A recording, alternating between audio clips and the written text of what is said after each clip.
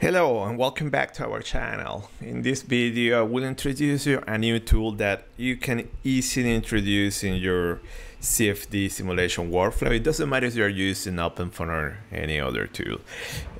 So the tool is Ennova and Ennova-CFD for OpenFOAM. So let's see what is this tool. So basically Ennova is a pre-processing tool for CFD with automatic meshing capabilities. So later we're going to do some tutorials, some cases just to show you, but that is a big word when you mention automatic now, because in reality having something full automatic is quite tricky, quite difficult. It's not impossible. So let's see how we can deal without an automatic workflow for meshing in Ennova. But also we have Ennova-CFD, which pretty much is the same technology as Ennova, but now we have a GUI for setting cases in OpenFOAM, pre and post processing, so it can make your workflow much easier.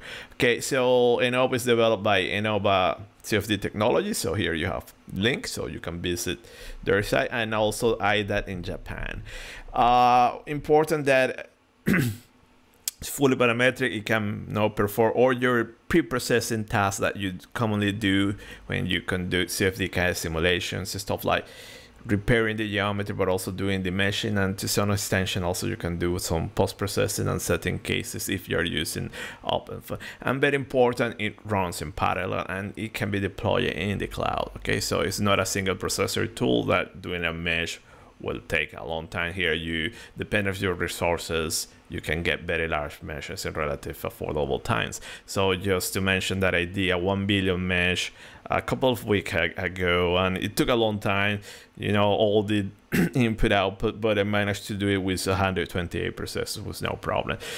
So now that introduces the tool, also the workflow. The workflow is the common workflow that we follow with any tool. So we have the geometry import. Okay, so remember, and this is very important in the next videos that we're going to work. We're going to talk a lot about geometry, because whatever you do, you get in your mesh, everything depends in your geometry. So it's not putting any geometry or any file format. No, so many people working with OpenFOAM, maybe they're used to that dreaded STL format. I don't recommend it. So if you have access to a good tool, it's better to get a good format. What is a good format? What is the best format? We're going to talk about that. So you get your geometry, you have many Ennova supports many formats. Then after you get the geometry, you have also the capability to repair that geometry in Ennova. So most of the time you can do a small fix in Ennova. Sometimes you need to go back to your CAD tool, but let's say that is not that big, you can do it in Ennova. We're going to work it out. But also if you have very large assemblies or dirty geometries, okay, something that we can call fault tolerant meshing, you can do that in Ennova. No, it's a surface wrapper, and you get this fault tolerant meshing. So you are going to do a lot of defeaturing, but you are going to save the time that you need, or that you need to invest in cleaning that geometry. After you get that, you repair or you do your surface wrapper, you can do the automatic meshing. So there are many methods implemented in Ennova. We're going to go through those methods, and we're going to play around with a little bit the actions. But what is important, you're going to see that just by setting a few actions, we can get good quality meshes. And after you have that, you can export your mesh, okay, to any of the CFD solver. So Ennova supports most of the common CFD vendors. So just to mention a few, you have StarCCM, Fluent, and also CFD++, plus some other generic format like CGNS, and of course OpenFOAM format.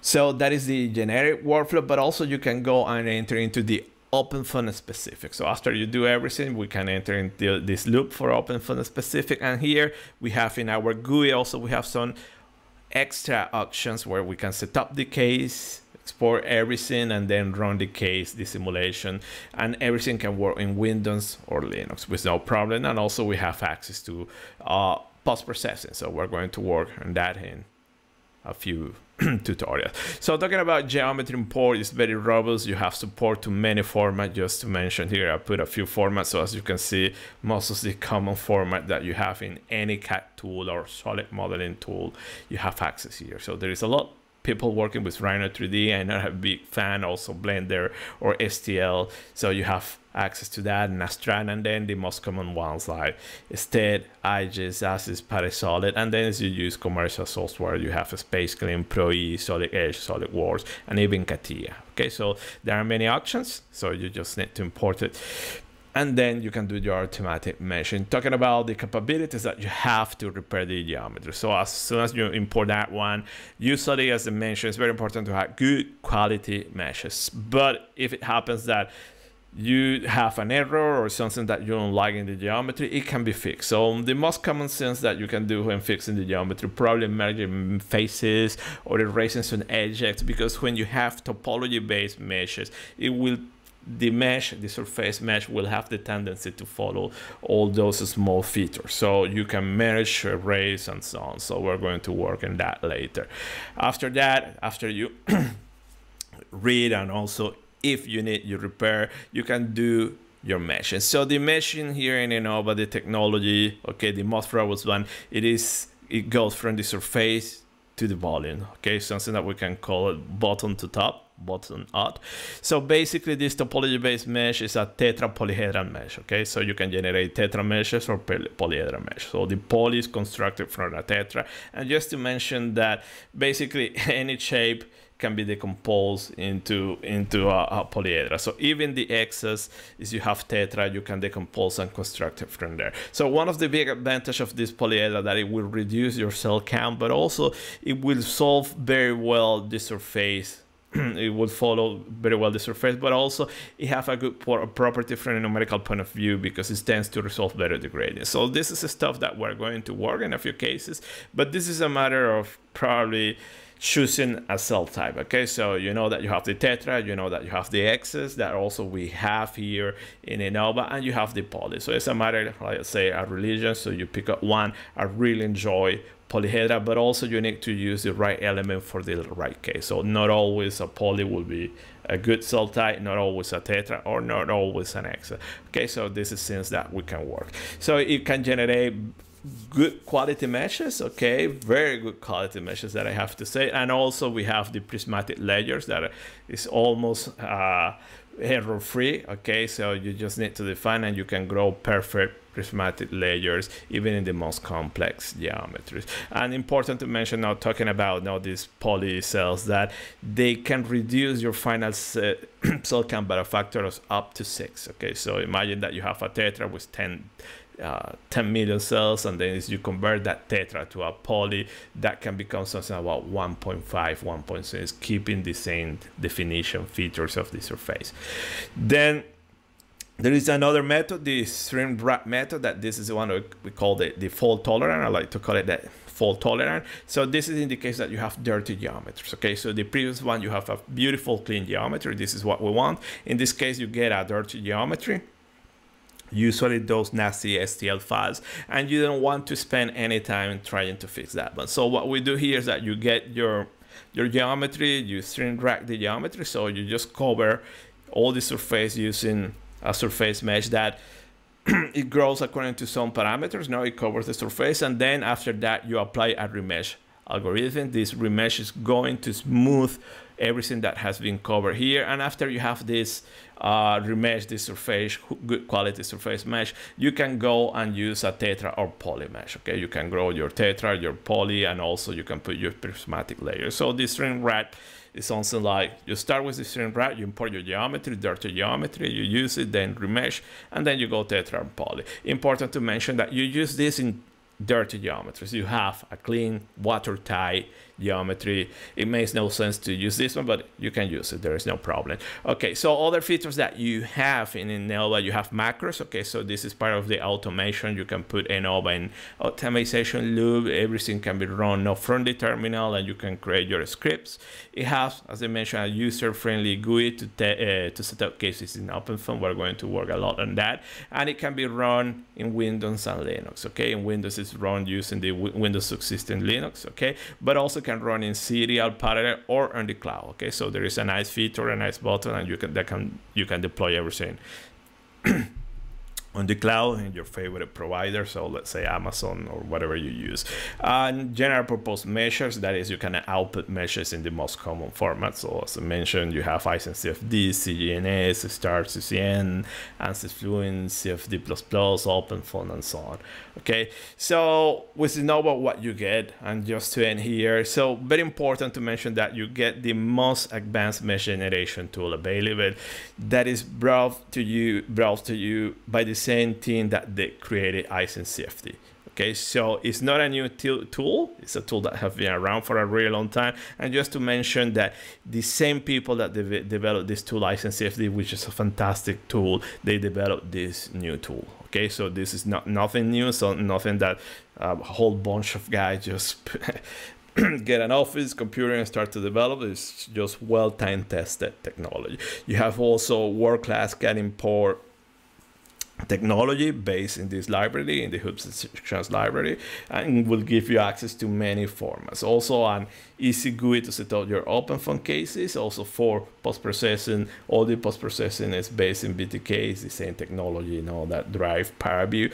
And while using Innova, you don't need to get in very expensive licenses. You just get the meshing technology, and then you can just connect to your tools. Talking about OpenFOAM, okay, so you will be only limited by the number of cores that you have available.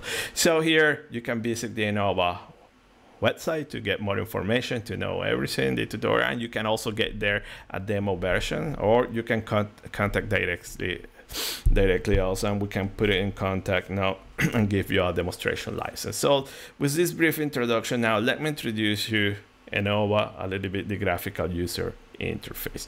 Okay, so let me escape here the presentation. So the first thing is that we need to work. Now, okay, so this is a classical case that probably you're familiar now, the mixing elbow. So this is what we're going to do. So we have this case is a clean geometry, but later we're going to work and we're going to export it now as an STL. We're going to put some holes there just to see how things can be fixed. So in this case, let's say that it's a perfect geometry, you export it, you save it, and then when you launch Innova, you get this nice graphical interface, and just open your geometry. In this case, I have everything here. I will just open the step format, probably, I think, in my opinion, is the best one. But in any case, we're going to work on that. But look at that, you have access to all these different formats there, okay? So you open, and then when you explore your GUI, okay, so it's a traditional GUI. Here you're going to have the options. So geometry, so all the repair, you do it here, and different operations. Then when it comes to meshing, you have all the options here, and here you have the different type of meshes that you can generate. And when it comes to OpenFOAM, you can set up everything there. And then also you have some post-process. So let's address a little bit geometry. Here we have the tree. Okay, in this case, it imported the geometry and automatically created a volume. When you have a volume here, means that you have a watertight geometry. This is what we want. Some cases, it might happen that you don't have this volume, and just to show you, let me go here. Okay, let me import, and it's creating automatically. But if I flatten this one, see that I don't have a volume. So to go into the meshing stage, you need to have that volume that is telling you that this is watertight, there are no holes. Okay, so to create the volume, you can click there. In the case that it wasn't created automatically, you can have multiple volumes, by the way. Okay, so later we go into more complicated cases.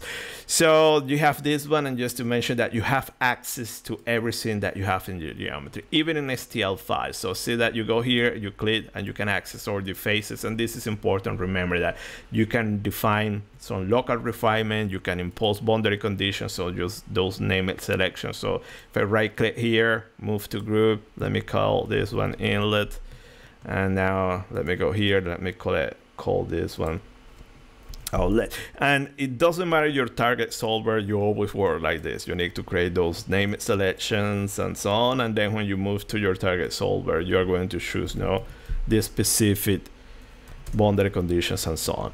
Also, you can select everything that you have in your geometry. So see that you have edges, and you go here, right click, and you can define parameters there. okay, local sizing and so on. Okay, that is a little bit more advanced. Later we talk about all those options, see that you have points and so on.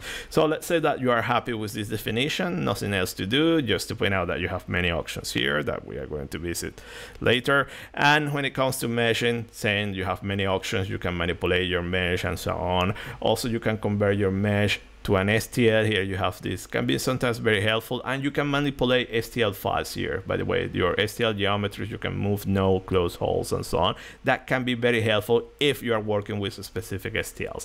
So in this case, let's generate the mesh. So remember, we're going to use a method. The best method is the one that grows from the surface to the volume. Okay, so the options you have here. So if you have worked with OpenCFD, remember that the developers are designed from OpenCFD, it will be very familiar, the graphical interface. Okay, so see that here we access the global controls, local controls, and the list of local control. Okay, so when it comes to meshing, basically what you need to define is just these parameters: maximum size, minimum size, and this is the curvature definition. Okay, so basically, just to give you an example, if you put 36, it means that you're going to put in a circumference 36 elements. So an element every 10 degrees. So it's up to you. So usually I like to use 16 there, and you know your geometry. Okay, so I would put here 0.1 maximum size and 0.01 to define the minimum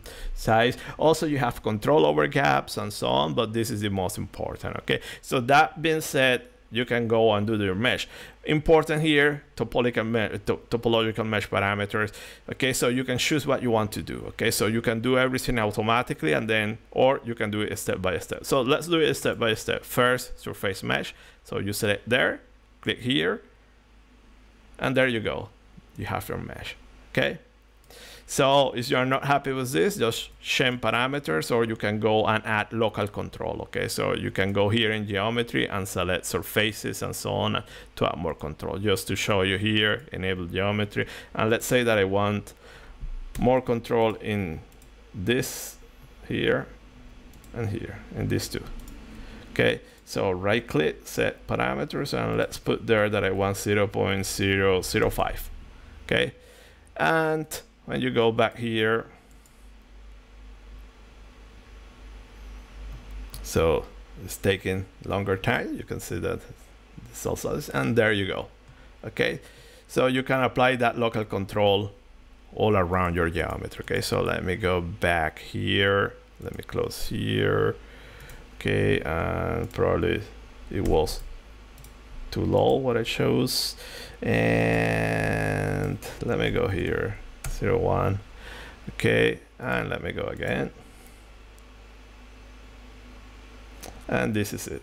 Okay, after you have your surface, and let's say that we are happy with this, you can go to the next step. So see that you have also a smoothing and so on in our workflow.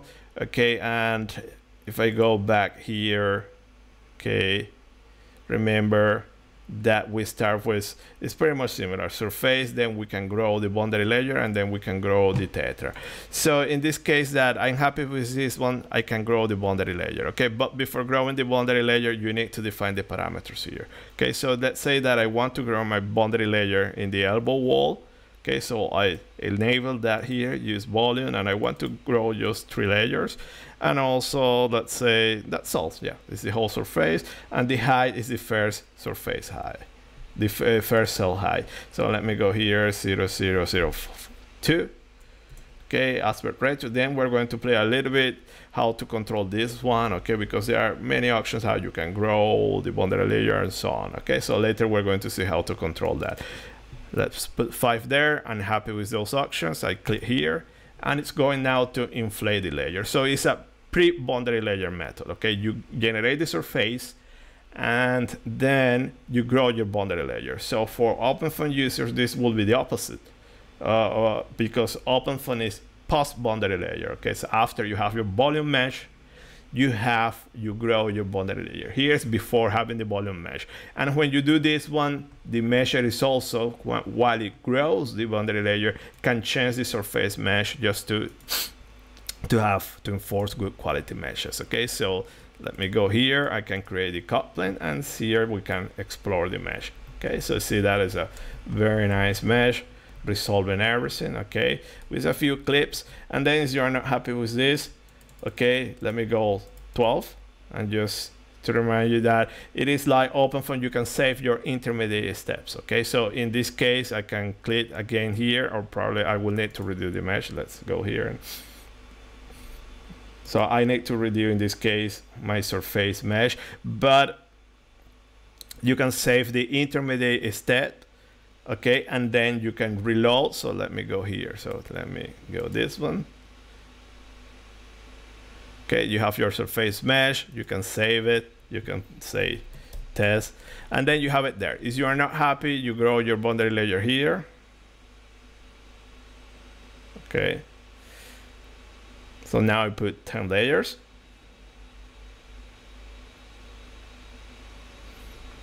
Put my cut plane.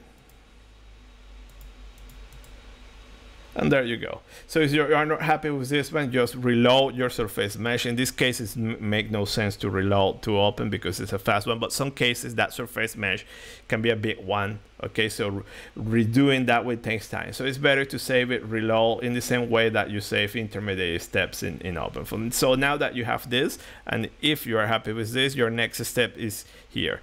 You go here and you do your TET mesh. So now it's going to fill everything here with Tetra. So this might be your final mesh. Or if you want and you go the next step and you convert that Tetra, you convert it into Polyhedral, okay? So here is doing all the meshing. So everything is based in a linear method.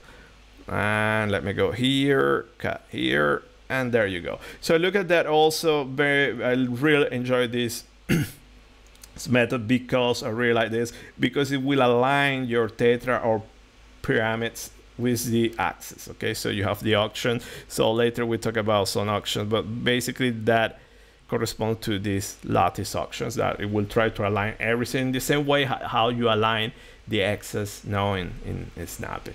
Okay, and you are happy with this, you can go here, export, and then you have the auction. So see, for those OpenFOAM users, you have it there, or Onshape, Fluent, or so on.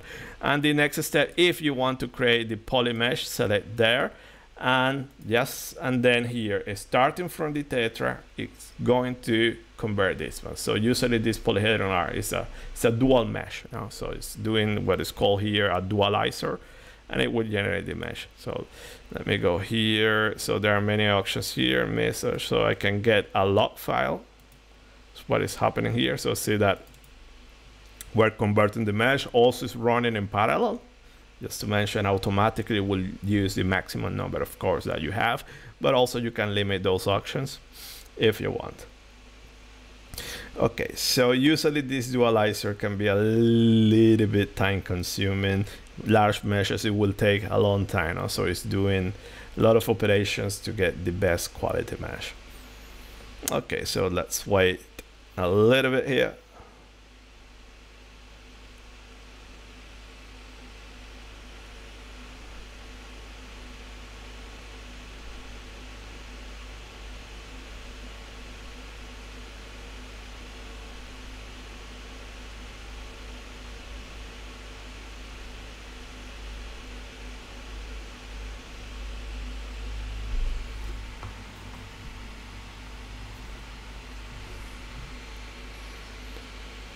Okay, at this point the poly mesh is done, so see that we have a quite nice surface mesh, okay, resolving all the features. So just to mention that it took a little bit long, just because here you have all these small polyhedron, so it takes some time. Probably I exaggerated a little bit. And then let me put my cut plane here, and there you go. You have that nice poly mesh, and see that mesh talking about that feature that it tries to align everything with the flow, creating that nice lattice structure. So if you want to disable that, just go here, you have your options, disable that, and let's do it. So let me grow only the surface, and I'm going to do only the Tetra. Okay, so the Tetras, you're going to see that now it's not anymore aligned. Okay. Okay, so let me stop it here. So important that in this case it was doing everything here, so I just want to do the surface.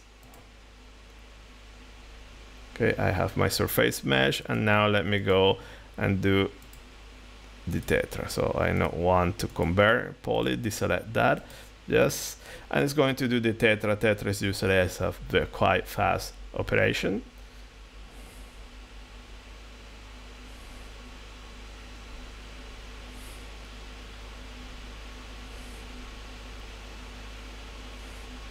There you go. So we have the mesh, and let me put the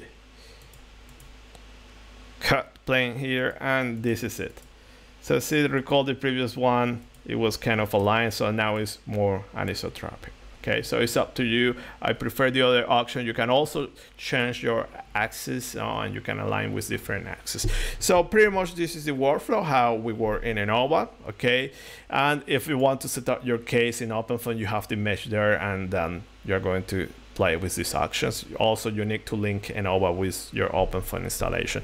So this is all for this video. I hope we gave you a brief introduction. Okay, you have an idea what is happening, how things works, but we're going to work with many more cases just to introduce you to this fantastic tool. So thank you for your attention, and see you in the next videos. Bye.